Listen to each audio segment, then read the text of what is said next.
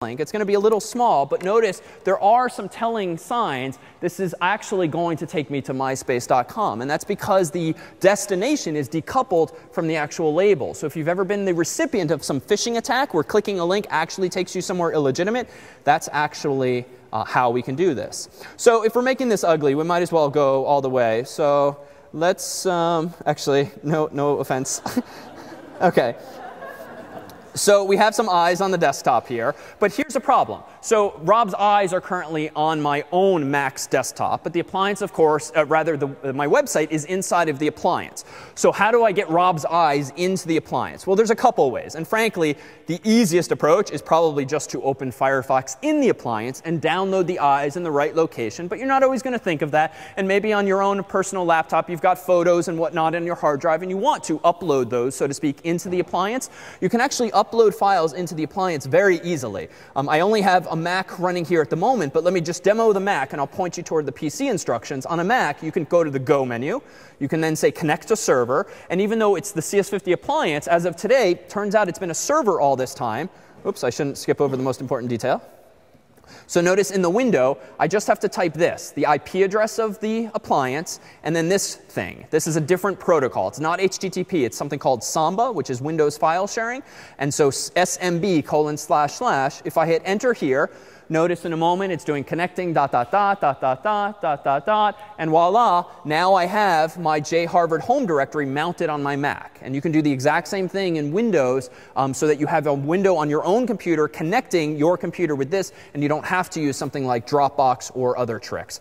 For the PC instructions, just go to manual.cs50.net and go to the appliances page for how to transfer files back and forth. But the point here is I can now open my index.html file. I can now drag Rob's eyes into this folder. I can now go back to the appliance itself. And let's just do a quick check. I'm going to go into public HTML, ls-l. There's going to be a problem. Rob's eyes are not accessible on the internet yet, or on the appliance in this case here. So let's actually see what happens when this is the case. Let me go. We're not going to put in points for effort here. Might as well just plop it at the bottom. So let's do this. Image for image tag, source for the source of the image.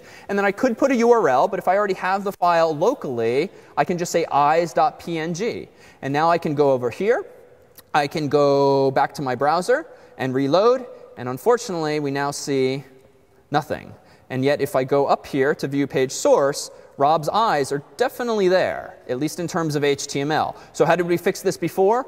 Well, before we did chmod chmod a plus x, which was executability. But an image is not something that's executable. It's not a directory and it's not a program. So what do you probably want to do in order to see an image? Yeah, so you can kind of guess. Read, so chmod a plus r for read, eyes.png, ls. And now this too is world readable, so to speak. The r is a good thing. Let's go back to the browser, reload. And oh my gosh, that's...